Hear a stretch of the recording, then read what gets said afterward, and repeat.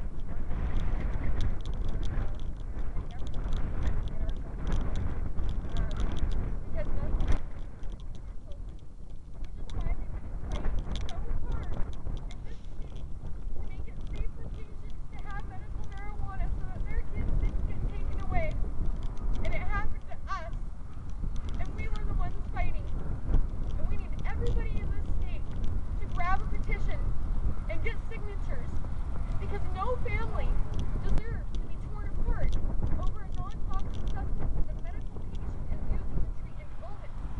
This isn't something that was some hard drug in our house. This isn't something that was there that could hurt our children. This was something that was there because I am sick. Our children knew it was medicine. They knew to stay out of it just like any other drug, any other cough medicine. They know not to use tobacco. They know not to use alcohol. They know not to use, any medication at all. They do not to use other than cannabis. They know that they're not an imminent danger. So with that being said, I cannot treat using cannabis any longer while I am in the state.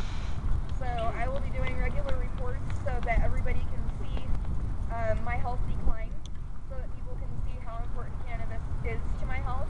Also, the Idaho State Repository is a very useful tool. We're one of 4 states that has one. I am encouraging everybody to look back on the repository. My name is Lindsey Rinehart. My birthday is 8/1/82. I am not a criminal. I have 2 parking tickets from 2003. That is my record. I am not a criminal. I am a patient that needs medicine, who did not deserve to have my children taken away from my home and placed in foster care, where there is nothing I can do about it. Now again, CPS has been very kind to me, and so has the foster parents. They're cooperating, we're cooperating, and we hope to get our children back soon. But in the meantime, as an activist for cannabis, we feel the need to point out that cannabis is a non-toxic substance that I, as a patient, need. And without that distinction, this could be something that is much different. So we need to make sure that it is clear that I am a patient and not a criminal, and that my children were not in danger by having a non-toxic substance in my house. How many people keep beers in their refrigerator and can open it up, and those children can get in there and they can drink that beer? How many people have different prescription bottles that they don't close properly that their children can get into? How many people have herbal supplements, iron perhaps, that your child can eat too much of and get sick from? There are all sorts of different substances that are much more harmful than cannabis, because cannabis doesn't have a harmful rate. It is non-toxic. Nobody has ever died from cannabis.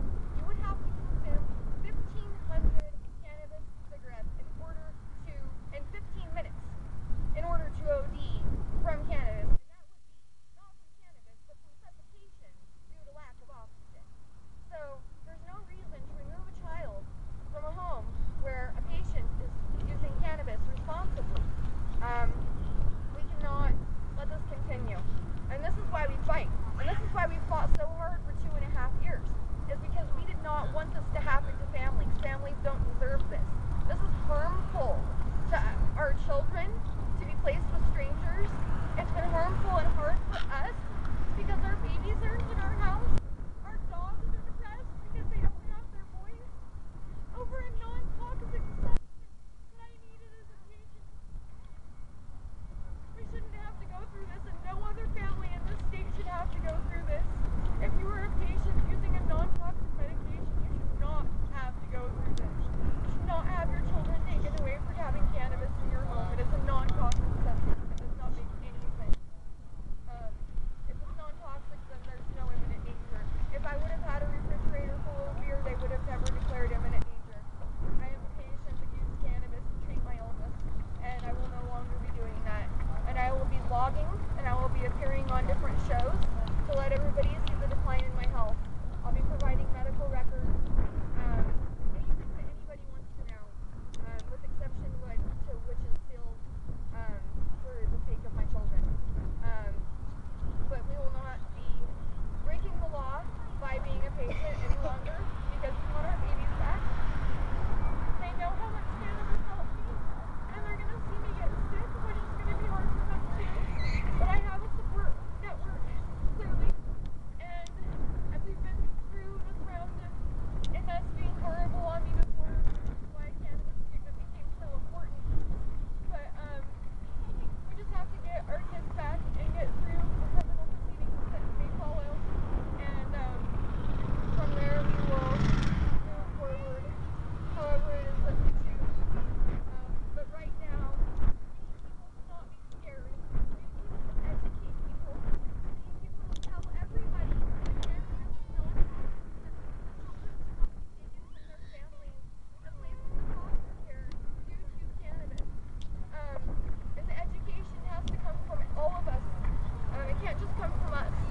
But if people start living in fear about this, then they suppress us again. And I encourage all of you, do not live in fear. Do not do it. It is painful, it is scary, and you can choose what you do with your fear. There are so many people that tell me that I've been brave, and I feel like I am one of the most scared people on the face of the planet because they have my children. And somebody last night told me it depends on what you do with your fear. If you're going to go out and talk about it and do something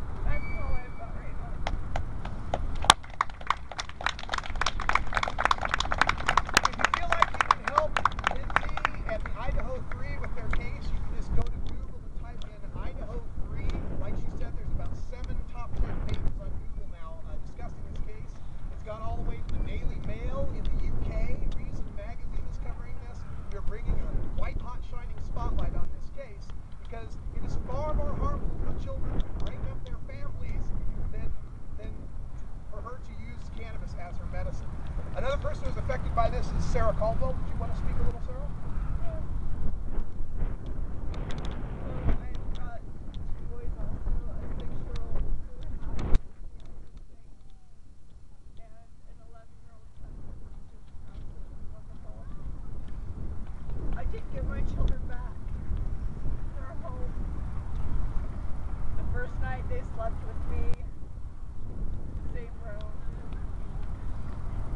I caught my son packing his toys in grocery bags. I asked him, "What are you doing?" He said, "I'm getting my things together in case the police make me leave again." I don't think any child should have that fear ever.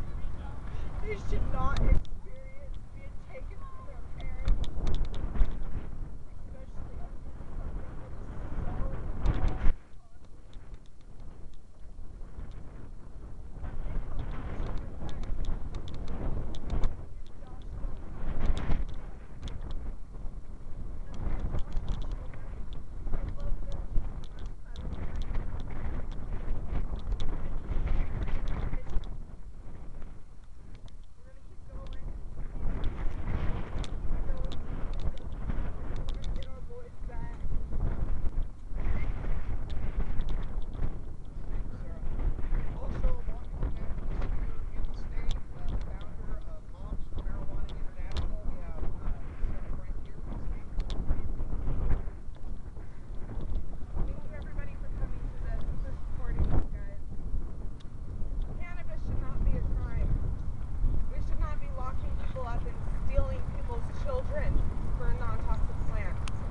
Everybody in Idaho to step forward and demand that we make this legal.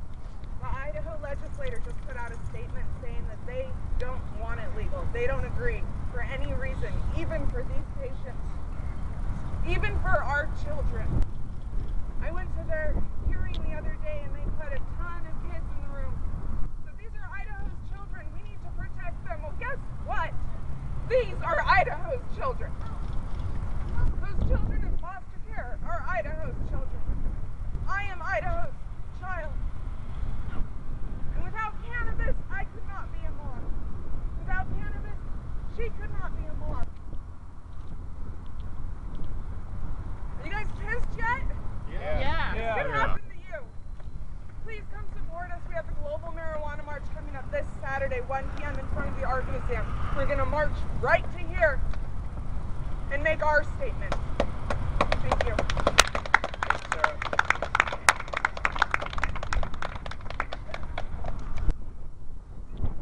I'd like to conclude this press conference with some words of my own. My name is Russ. I'm a third-generation Idahoan.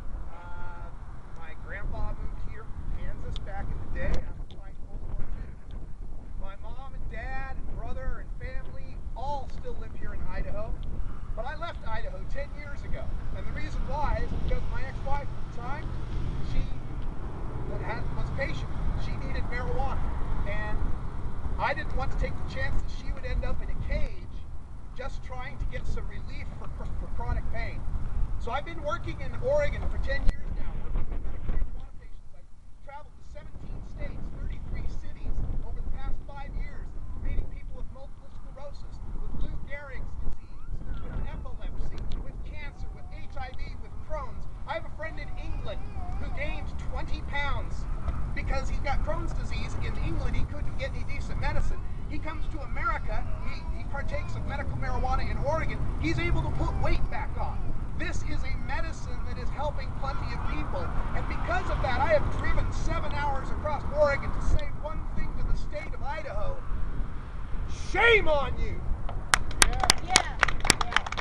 Shame on you, Idaho!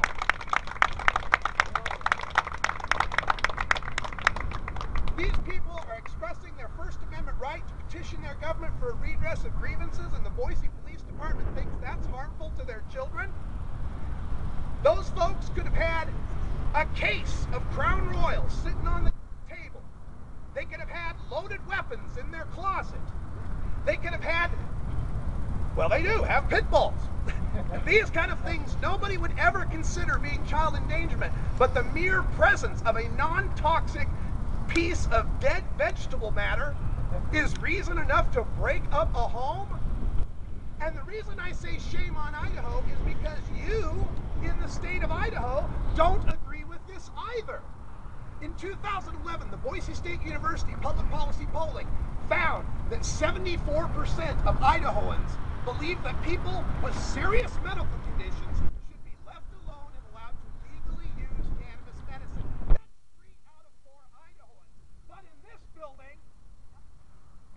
this building, a majority of the legislature says no marijuana legalization, not even if you have multiple sclerosis, not even if your skin's on fire, not even if the trembling and spasticity keeps you awake at night, not even if this puts you in such a deleterious state you can't even be a mother to your children. Hell no, we're not going to support it. And Idaho, I don't believe you feel that way. Do you think this woman should be put in a cage? No! Do you think her children should be taken away from her? No! That's hell no. Hell no! Hell no! Now we can change this in Idaho. And I know that there's people in Idaho that are afraid. They see Oregon and Washington. They see pot parties and rallies, and they worry about the quality of life in Idaho. I understand that. But please understand that the medical marijuana that is being promised here for the state of Idaho is very responsible, very restricted, and would ensure that only the sickest and most disabled Idahoans would be able to take advantage of this medicine and nobody else. Nobody's talking about setting up bong shops on State Street. Nobody's talking about having massive pot parties on the lawns. We're talking about a mom who just wants to be able to raise her kids. The thing that really blew my mind before I came out here, I do the news for 420radio.org. We are a 24-hour cannabis community radio station. We're on 5 days a week, so I cover news stories on marijuana every day. And I saw this story come from Middleton, Idaho on last Tuesday. A mom left her 3-year-old and her 10-month-old in the car while she went back inside to grab something. Also in the car was a loaded .45. The 3-year-old got a hold of the loaded .45 and shot the 10-month-old. Grazed the cheek. The kids are fine. But did that mother lose her children for child endangerment? No. Somehow, keeping a loaded .45 in your car with your kids alone is merely an accident. But keeping your medicine in your closet locked up, that's child endangerment? That makes no sense. And this is not limited to Idaho.